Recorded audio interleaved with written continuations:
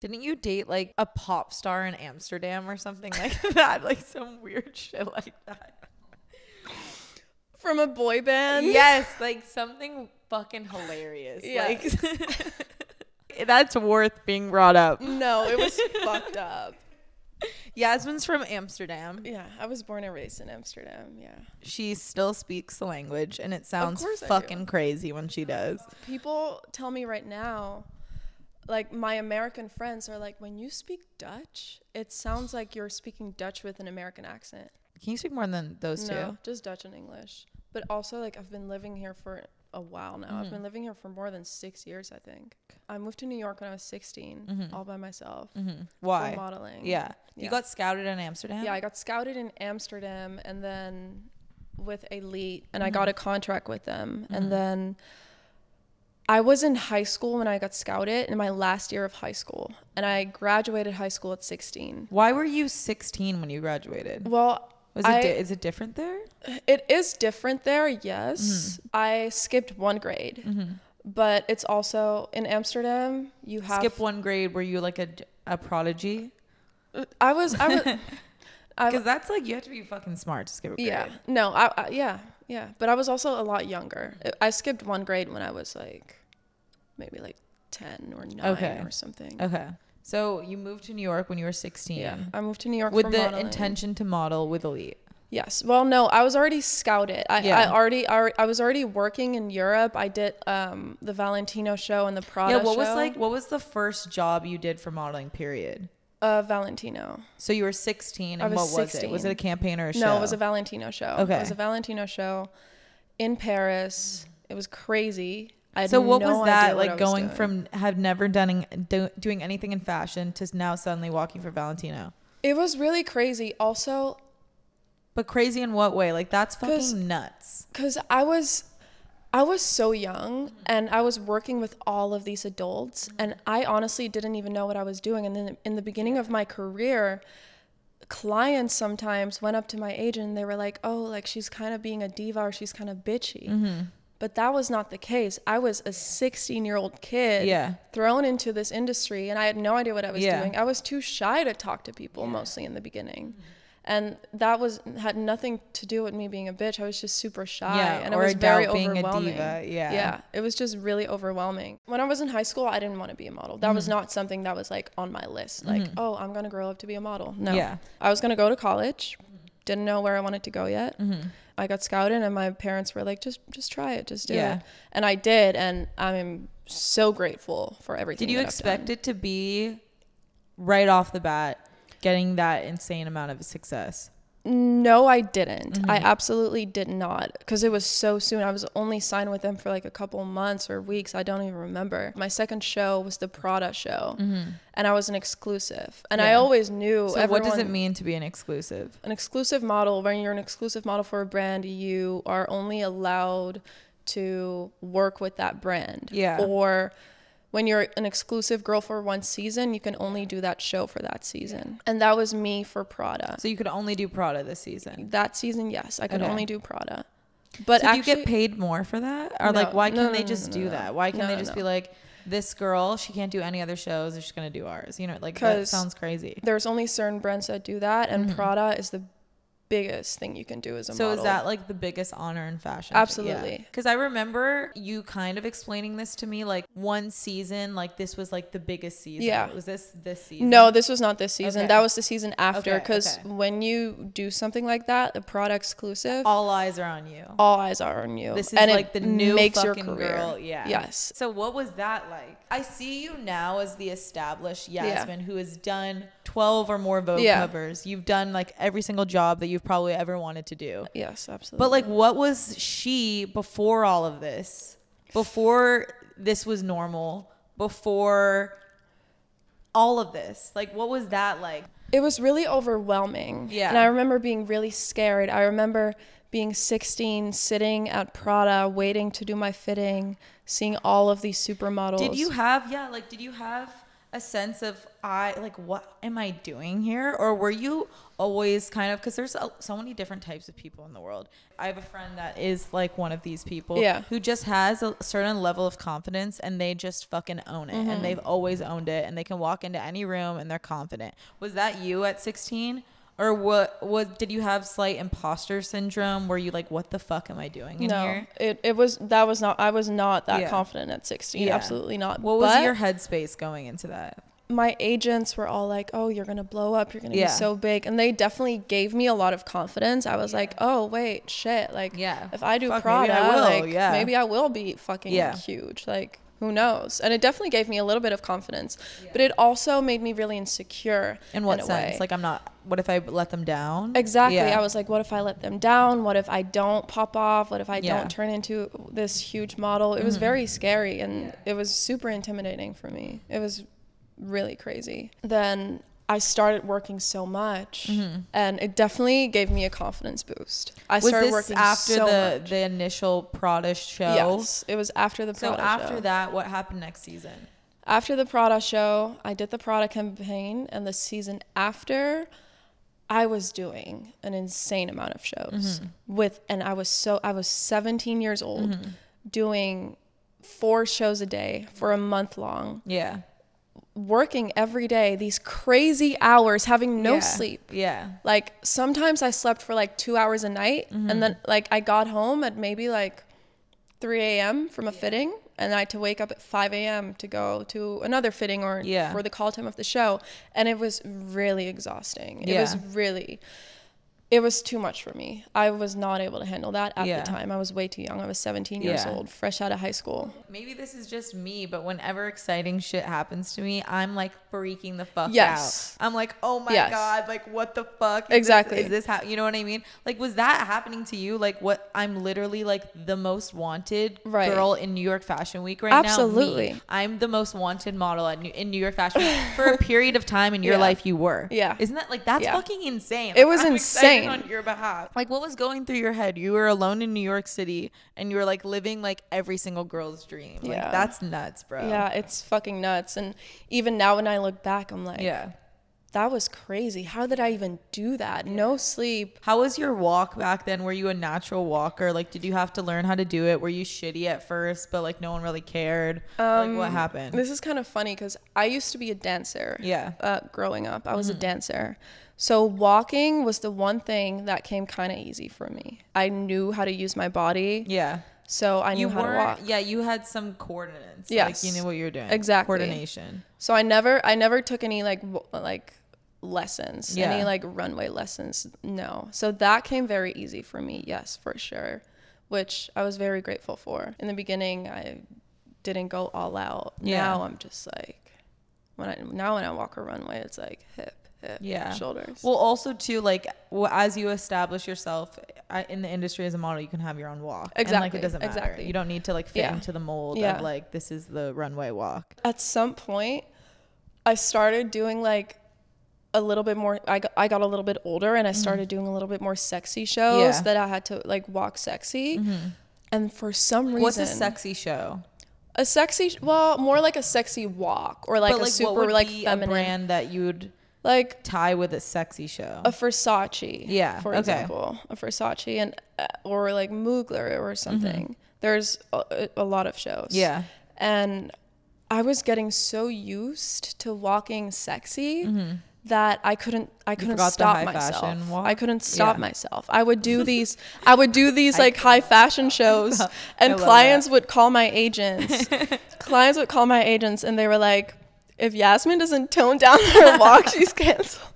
She's canceled. They were literally like, she's canceled if she doesn't tone down her walk. Is New York Fashion Week. Oh yeah.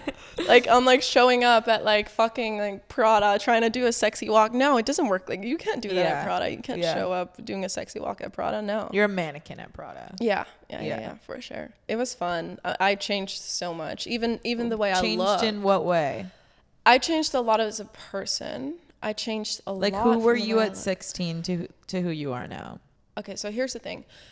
I was super confident with my looks in high school and everything with myself in high school. It's funny because same until I started modeling. Exactly. That's what I was going to say. How that happened. Yeah. Yeah. When I started modeling, I just got so insecure, and I started hating the way I looked, because you see all of these beautiful girls, and you also see everything on your face. Exactly. You find out every single problem of your face, because you'll capture it in every single lighting and every angle. Every single lighting, every angle, and you see all of these pictures, and you're like, wait, fuck, like I look like that? I thought I was had no decent. idea I looked like that. Exactly. Yeah, no idea. Yeah. Did you have the same, were you in the same situation? Well, I thought I was a cute girl before in high school. I actually thought I was like hot and pretty. Exactly. And I had no problem with what I looked like. Yeah. I wasn't like going home and crying about being ugly.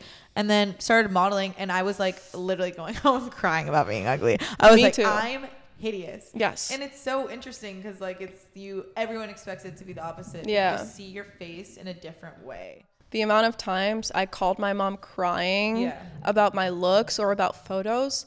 Also, to be completely honest with you, I've never done a photo shoot and seen photos that I'm like, whoa, I look amazing. Yeah. Not once in my life. Not once? No. I've done photo shoots that I've loved, and the whole concept was amazing. The styling was amazing. The photography was amazing. But I was more so focused on my face and myself, and I was like, oh, this could be better. You're basically setting yourself to a standard that will never exist, because you have shot with every photographer. Right. You have shot with every single set of lighting. You've shot in every single concept. Yes, I have. And you're still unsatisfied. Yeah. So the only thing that needs to be changed is how you're looking at it. Absolutely. Because that's the only thing that will ever need to change for you to get a different result. It's realizing like, I look good. I look fucking hot. What I always did, I would always compare myself to other girls. Yeah. I would like see these supermodels, and I'm like, oh wait, I need to look more like that. And that's where I went wrong. Yeah. I had to stop comparing myself. I still do it. We all do it. You probably do it too. Of course. We all do it, and I don't think that will ever go away. It's like that with everything, not just looks. Like you subconsciously compare your life to everyone around you in proximity. Yeah. And then now we have these devices where you can compare your life to everyone that exists that has a phone. Yeah. So that's why it's fucking with everyone's heads, because like you didn't have access to seeing this many beautiful, rich, successful people all hours of the day. Like now this is so accessible to us, so in our face, and it makes us think we're uglier than we are, and that we're poorer than we are, and that we need to be doing more than we are. It's like, it's really fucking with everybody. Yeah, especially I feel so bad for young girls right now, because when we were young, Instagram was a thing, but not like it is right now. Yeah, and that's the thing, is girls are still looking up at you right now and me and thinking the exact same thing. Right. Like I'm comparing myself to this. Yeah. And we're still doing that in this situation, being like, I still think I'm ugly. So like, where does it end? You know what I mean? It never ends. Still see like on like girls photoshopping themselves, like the biggest supermodels in the entire world, that like, it just doesn't make any sense. It literally doesn't make any sense. It makes no sense. And that's the thing. I feel like the biggest supermodels in the world are the most insecure. Even when I was the most successful, I was the most insecure. And that was because I would just like, how do I say this shit? I would go home and see my family or my friends, and they all saw me as like a supermodel, obviously, and they like looked up to me, which is obviously understandable. But I would go home and I would walk around without makeup or like not dressed up, and I would feel so like, I always felt pressure to look good. Yeah. And if I didn't look good once, I felt like I would like let people down, or I don't look like the way I look like in the photos or something. That's, you know? The thing about modeling and about beauty in general, is that it's such a fine, it comes with so much pain attached to it. Yeah. Because especially, and it's like, everything is a double-edged sword, of course. Yeah. And like, for us to fixate on all the negatives would be foolish way of looking at it. But when your worth and all people seem to be rewarding you on, and all of what has come to you is for and because you're beautiful or you're pretty, it fucks with your head. Yeah. And I'm very aware that pretty much all of my success in life, not all of it, but a huge chunk of it, and same with you, Yeah. has to do with what we look like. Absolutely. Do you think anyone would give a shit about my Instagram Right. if I wasn't a cute girl? Like, and I'm aware of that, and it fucks with my head, and you're aware of it too. Absolutely. Like, you're a fucking supermodel. Yeah. You know what I mean? Yeah. So it's a very interesting pain to carry of like, okay, so if I'm not beautiful today, like, is anyone gonna care? Like, is that all people care about? It's just such a shallow thing to have your currency on. Your currency of as an individual is how pretty you are. Yeah, absolutely. And that's it. It fucks with your head. It fucks with your head. Yeah. And then sometimes you catch yourself focusing on that so much. Yeah. I've been having this, I feel like you probably have the same thing. If someone says I'm beautiful based on the way I look, it doesn't mean anything to me anymore. It doesn't. It means nothing to me anymore. Yeah. It's just kind of like, thanks. Yeah. Yeah. Like, I mean, obviously it's really nice. Sweet. Of course. Yes, of course. Yes. But it's like, as a model, you like. Yeah, it's like, and people are gonna be like, "Oh, poor you." People are calling you beautiful. Of course, much. no. Like, I appreciate it when someone says that, and it's not like, "Oh my God, I feel so bad for myself. She just called me pretty." No. Yeah. It's more so that it doesn't mean anything.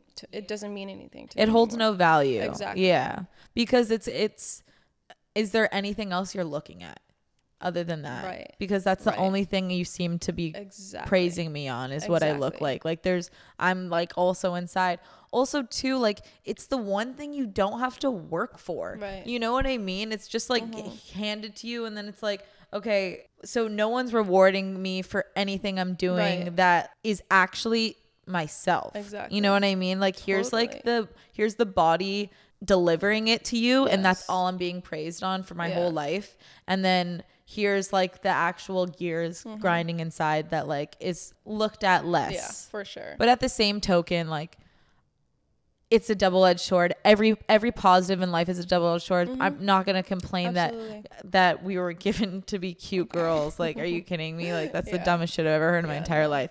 But we are pointing out the flaws that come with it, and that it's not just happiness and rainbows, and your life's great because you're a model, and that everything works out for you, and you feel so good about yourself, and you're so instantly confident when you're a model. That's the point we're making. The point we're making is that that's not the reality, and there's shittiness that comes with it too. No one's perfect, and no one will ever feel perfect. And actually, like, something I've noticed about you is you do have a really good sense of confidence. Like you've always had that, and I've always been like, I want a little bit of that. Sometimes when I'm not confident, it's a way to like protect myself. It's like, oh, I don't want people to think that I'm like feeling insecure today, so I'm just gonna like act super confident. Why do you get scared of I don't want anyone to think I'm insecure?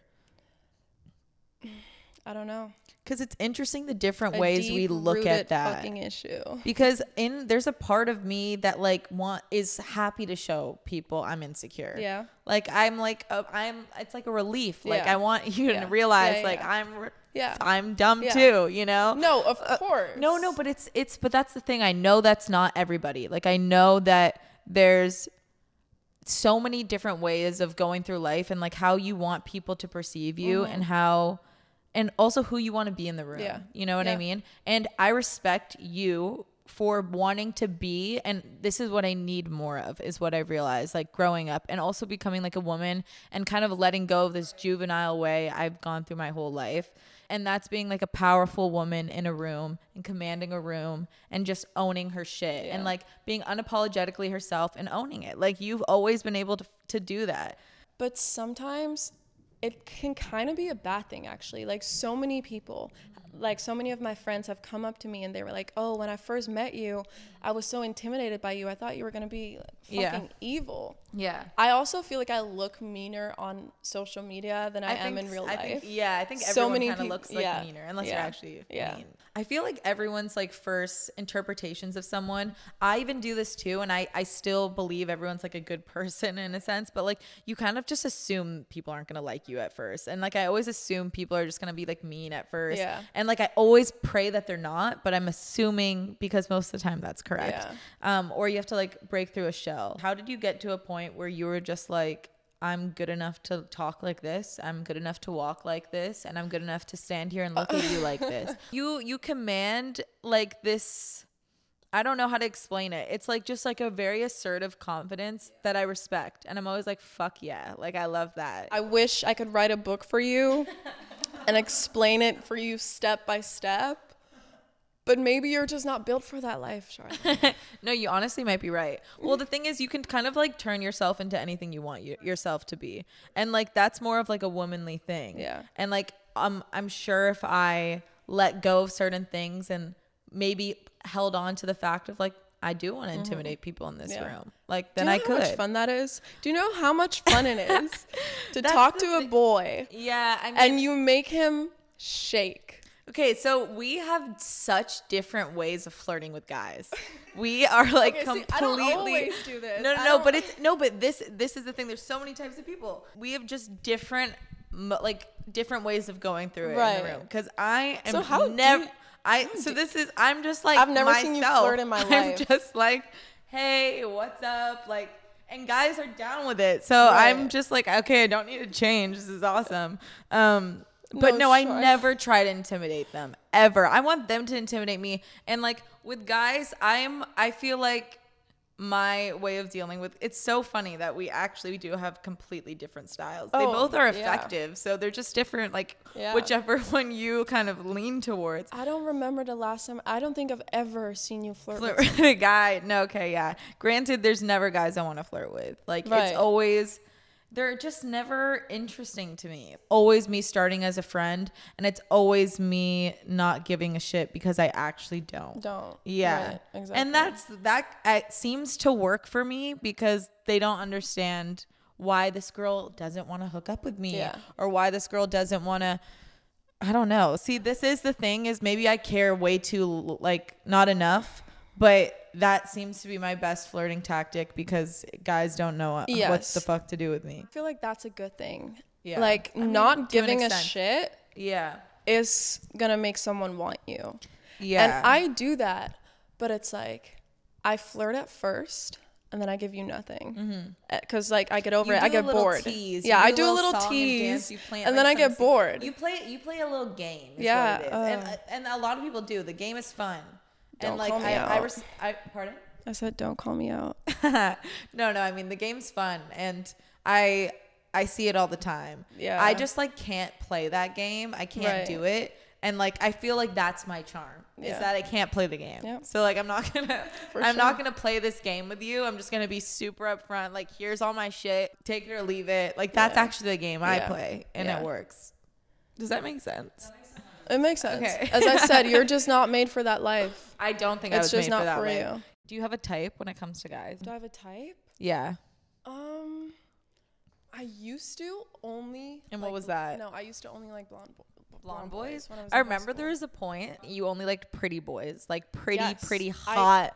Like a Abercrombie model looking boy. Yeah, absolutely. I went through that phase. I was young. And I didn't know what I was doing. No, I still like pretty boys, but... Me too, honestly. But that, like, when I was in high school, that's all I liked. Yeah. Only, like, blonde, pretty boys. And then when I started modeling, same shit. What do you mean, same shit? When I started modeling, at first, it was just pretty boys. And I dated a model once. Interesting. Do you have a type? No. No? I have no type. My type is guys who are comfortable with themselves and that are, like, so, like, weird and... Yeah. No, same. You know, like... That's the most attractive thing about a guy. There's times where I find myself attracted to like the ugliest people in the room, but they're just so weird. They're just so ridiculous. Yes. I'm in that phase right now. I'm like in love with the craziest looking guy. Well, not in love, but crazy looking in what sense? Like head to toe tattoos or like ugly? Actually, kind of. He's head to toe in tattoos? Also? What do you mean kind of? Is he head to toe in tattoos? Wait, who? The guy that you're talking to. One of them. How many guys are you talking to? I can't tell you that. You can tell me that. I'm talking to 4 guys. I'm just kidding. Okay, only like 3. I also, like for my type, I have a thing right now for guys that are kind of like that kind of have like dad bods. Is that okay? No, I've been seeing this trend go around everywhere where girls are starting to say that they prefer dad bods to abs. But I prefer like a very fit, stature, like, and I still like dad bods. I think they're cute, and so many of the guys that I've like liked and like have hooked up with have dad bods. Yeah. So like and there's nothing wrong with it. Truly, I don't think anything's wrong with it. But yes, I prefer like Jason Momoa's body, like ripped Aquaman. Yeah. Not like me, if you're giving me the choice, a gun to my head, I will take that. Yeah, for sure. I used to be like that, but now I'm like, I like skinny. People are lying if they say that they like dad bods over over Aquaman's body. Really, dude? Over Aquaman's body, you'd rather have a dad bod. That's too much for me. I don't want that. No, absolutely not. My ex, I was feeding him so much. What do you mean feed? You're trying to get him fat? Yes, I wanted to get him fat. Bro, is that fucked up? It's just like crazy. No, I like it. Did you want to get him fat with the motive, if I get him fat, no girls will find him desirable? Like, was that the MO? Because that's like an angle I could see of like, there's something that comes with getting him fat. No, I just like a stomach. I just want to be able to like hold something. But I'm cool with skinny boys too. Me too. Just not, I like skinny boys. Too many muscles. That's not no. Aquaman, absolutely not. That's like in my head, like my fantasy, like guy's body, but they don't exist. And like, I've also never seen you with a guy that looks like that. Yeah, and there's a reason why. The guys like from back home maybe more like looked like that. Oh, actually. Yeah. Like, I just like went for looks when I was 16. Right. Like sweet guys, but who were hot. I still never picked the asshole. I had enough of a sense to not to do that. I still go for the assholes sometimes, but I'm definitely You still go for the assholes. Yeah, it's I feel like you're like addicted to the assholes. Oh, it's an absolute addiction. Absolutely. I've been kind of seeing this guy. He always relies on me. Mm-hmm. He can't do anything without me. I already am not into this. Yeah, no, me neither. Like he's just not for me. He's a sweetheart though. He's absolutely amazing, but he's just not for me. Great guy though. It's sad how many of those there are, like great guys that aren't for me. I know. I feel like that's every guy I've ever met. Are you seeing anyone? No. I've met so many great guys that I would be so lucky to date, truly. Like I would feel lucky to date them. But I can't do it. Like I actually can't. It's so hard for you to like someone. You never like anyone. I know, dude. Anyone. I know. It's crazy. I know. Like, I don't even remember the last time you went up to me and you were like, oh my God, I like this guy so much. No, that doesn't happen with you. Dude, I know. It's actually a problem. Are you okay? Yeah, I know. Do you need help? I mean, called the fuck out. I go back and forth between if it's like a fear of commitment. Yeah. Or if it's, I truly haven't met the right person. I refuse to settle. Right. It's like I go back and forth between that, and I think I'm somewhere in between. Right. I think I honestly just haven't met the right person. There's guys that I like and have had attractions to, and that's already rare in its own sense. Absolutely. And I did this quarantine. Like I found guys and talked to guys that I was attracted to and then I talked to guys that I had a connection with that I wasn't that attracted to. Yeah. But again, I need both. And that's what's hard to find. But I also feel like you tend to always find something wrong in guys. Like you look for it. You search for it. I can't help but do it. If there's nothing wrong with them, you'll find something. And it's not to say like I'm not perfect. I don't expect anyone to be perfect, but I expect them to have a certain amount of emotional intelligence to where I don't feel like I'm their mom. Yeah.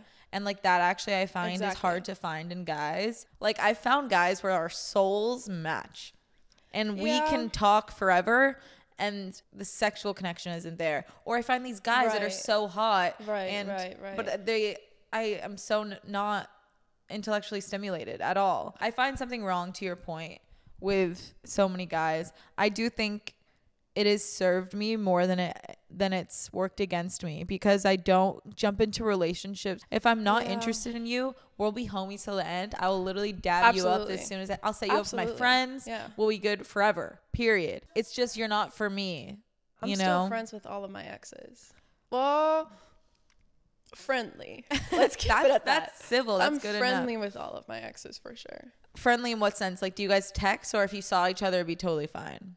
I mean, there's certain exes that I like still talk to as friends. Like we talk, we like even like hang out sometimes. But there's also certain exes that like we text, we check in on each other, but that's it. And it's like if we would run into each other, we would say hi. Like, does there need to be more than that? No, you know what I mean? not. Like, what's the point Absolutely if not? not.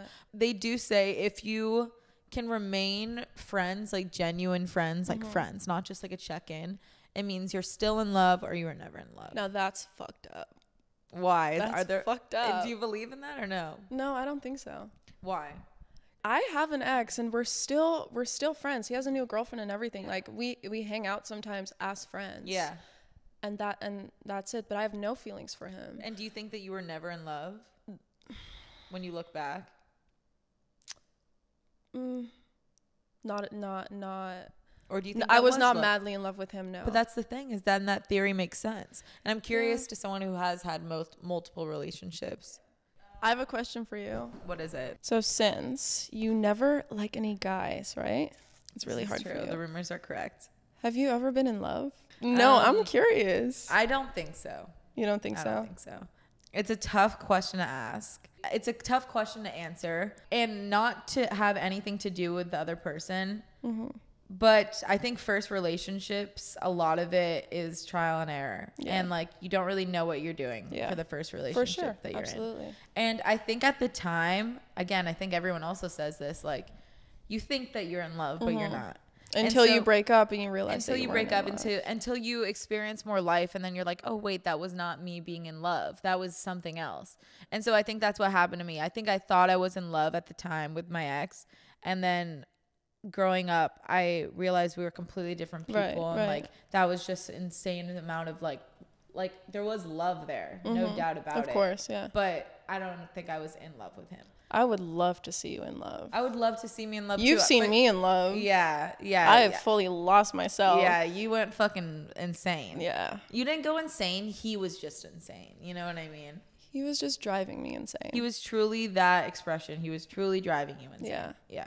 I just cared so much. See, this is the thing that maybe I'm subconsciously afraid of, is the caring so much. Right. And like, because you lose control of your feelings, and you lose control of how. Absolutely. And once you're so in love with someone, all you want to do is like be with them and making sure that they're okay. I haven't been in love, and I know that to be certain. And and I kind of like that naiveness that I will not have for the rest of my life. I'm living in it right now. I'll look back on this time being like, oh my God, remember you were 22 and so naive and never had been in love. And like, we're so positive and enthusiastic about the world. Remember that? How cute that was. Yeah. So right now I'm there and I'm enjoying every second of it.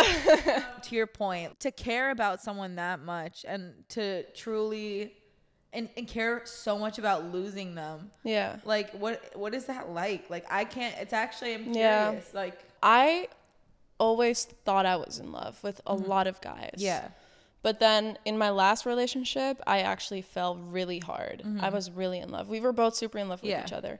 And it's just like, it's crazy how your entire life, you feel like people are your number one person, like your friends or like your family. But when you meet someone new and you're so in love, and that person is your number one person, that's just a crazy feeling, and it's super overwhelming. It's really overwhelming, and it's kind of hard. Is it like a body high?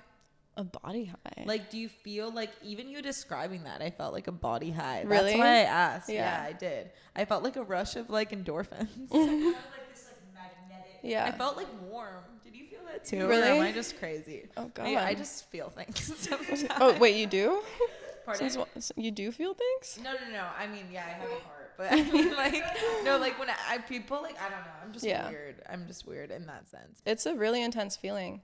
It's really intense, and it can also cause a lot of like insecurities, you know? Because it's like, I was never insecure in any of my relationships. Something that worries me about falling in love, that I've actually talked to Kiara about. She's like, Charlotte, you're not crazy and you're not anxious because you haven't fallen in love yet. She's like, just wait, you wait. And I was like, okay, that sounds terrible. Oh, it's going to happen. She said, like, the minute like you fall in love with somebody, you are now anxious. You become this paranoid person, and that you don't recognize. Yeah, and that's the thing that gets me. Yeah. And I guess it comes down to that there's so much riding, and it just drives you insane. Part of it is, it's like, I don't want that. Yeah. I don't want to lose like myself at all. I don't want to come out. But it doesn't have to be like that. It really depends on the relationship. And I know it's worth it. I've heard way too many testimonials across every single generation that's ever lived that will argue with me and tell me that it's worth it. There's way too many love songs out there for this not to be the best thing on earth. Love's the only thing to make life worth living. It's the only like true drug there is that makes all of this very cruel world worth living. And it makes people go crazy. It does. For sure. But it's also the most amazing feeling in the world. Yeah. Yes. And yes, kind of. Kind of. But that's in what sense? That's also because it was just like an intense relationship. Intense in what way? It was very... In a relationship, when you're super in love with someone, you're not as focused on yourself anymore. And that's definitely what I had. I was so worried about the other person and always wanting that person to be okay and like fine. And so I kind of started to lose myself in a sense. And even my friends noticed this. They were like, you're changing into a completely different person. And in what way were you changing? I would put him first. I would just like rather be with him than go fly across the ocean and work and do a photo shoot, which is never good. That's never good because work should be number one. Absolutely. But then like when you break up with someone, you start to see that situation, it's just not a good situation. Like you should always focus on yourself. And as long as you don't know who you are and what you want in life, as long as you don't have your shit together, your own shit, I don't think you should be with someone that doesn't have their shit together. And there's some points in life where you actually shouldn't be with someone, period. Yeah, like absolutely. You should really be working on because it holds yourself. A lot of baggage. Like I like going through shit yourself is already intense enough. And then you're dating someone that's also going through a lot of shit. It weighs on you. Yeah. And it's just too much. Actually, I want to go back to the question I asked you because I didn't get a full answer because we got so deep into something else. The thing that I find so fascinating about you is that you have lived this like crazy life as such a successful model, like truly. Yes. And you would never know. Because you're so humble. You never bring it up. You have no ego. You are just like chill. Like I feel like I'm talking to like my cousin. Like you know what I mean? Like you literally would never know that you have the amount of success that you have. Which, by the way, good on you. Like that's like really good like sign of character. And you were raised right and you have a good head on your shoulders. I'm curious how from 16, Yasmin had never done Vogue, had never done anything. Had just moved to New York or had just started to model, who she was then, cons and whatnot, flaws and whatnot, to who you are now, and how has that changed? Yasmin at 16 was kind of insecure. She was not the nicest. I've gotten a lot nicer over time because I met so many amazing, inspiring people that made me want to be a better person. And people that worked so hard and people that came from nothing. I've just like seen so many amazing people and all of these people were inspiring me so much to be a better person. I was never like entitled or like mean but I was just, because I was so insecure, I was just like. At that time, what would it have been? I was a young girl thrown into this crazy industry and I was insecure about my looks. I was insecure about my behavior. I was insecure about everything because people would judge me obviously all the time, which is just really hard on a young girl. I was just not the happiest with myself, and now I'm finally like confident and happy with myself, happy with what I've done, and so grateful for what I've done because I've done all of these amazing things that I never would have imagined. Growing up in Amsterdam, going to school, living across the ocean, I never would have imagined that I would move to America and be such a huge model. And that just really, even when I look back now at the things that I've done in my career, at the time I probably wasn't as grateful. I obviously was grateful, but now that I'm older, now I realize, holy shit, everything I did was amazing. Like, I did this all by myself with no help. And it's just like, it really humbled me. And I'm so grateful for everything that I've ever done. I'm still growing. I'm still learning. I still make mistakes, but As we should. Yeah, obviously. That's how you learn. Yeah. When you ask that question, it's kind of hard because it's like, I'm nowhere near where I want to be. And I will still grow so much. And like, I'm not done with my life. There's still so much more for me to come, hopefully. I'm just a better person. I'm just a nicer person. That's honestly all you can hope for. Yeah. Some people turn shittier as they get absolutely. older. You know what I mean? Especially when they start gaining success. Yeah, I was about to say, especially a lot of the time after success. Yeah. You know? Yeah, no, success actually made me a better person. Yeah. Yeah. Absolutely. And a humbler person. Yeah, for sure. And a more grateful person. Yeah. And absolutely. a more aware person. Do you ever have moments still where you're like, I can't believe this is my fucking life? Yeah. No, absolutely. Like, this is my fucking life. Are you kidding me? Like, I was just plopped on this fucking earth, and this was the story that I got. This story is my story. Right. Like, we could have been anyone. You could have been anybody. Yeah. I was talking about this with my mom actually a couple of days ago, saying the exact same thing. I was like, who would have thought? Like, the universe gave you the life that you have, which is like a supermodel. Like, are you kidding? That's fucking insane. Well, I'm not a supermodel. Okay, yeah, you are, but like, yeah, you are. No. I mean, you have to be like 35 to be a supermodel. Exactly. You know what I mean? So like, you're just doing your work until you get like that, like whatever. But you are. That's fucking insane. What about you? Do I ever have moments like that? Well, no. Like, have you changed a lot since you were 16 years old? Oh, absolutely. Absolutely. Yeah. Has she? I mean, I'm a completely different person. Like, in a good way or in a bad way? In like the most amazing way. Okay, good. Good. That makes me happy. I asked myself the really tough questions really young, which is, who are you going to be? Who do you want to be? And how are you going to do it? Right. And I knew when I was 16 or 15, I wasn't who I wanted to be. Yeah. But that's when I started trying. I was an angry, like, unhappy child, like, truly. And I didn't know how to, like, deal with my emotions properly. I noticed, I think, like, my only desire in life was to be well liked and, like, to have people who genuinely wanted me around.